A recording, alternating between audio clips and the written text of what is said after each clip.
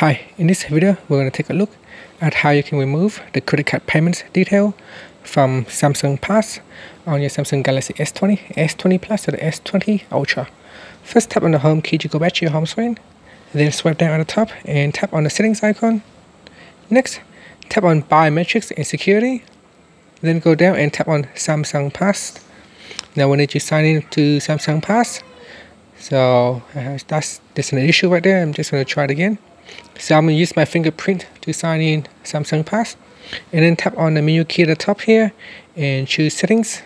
In settings, tap on my payment methods,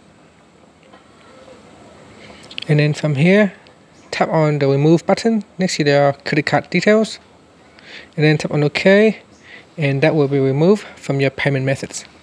And that's it. Finally, you can tap on the back key to go back, or tap on the home key to go back to your home screen.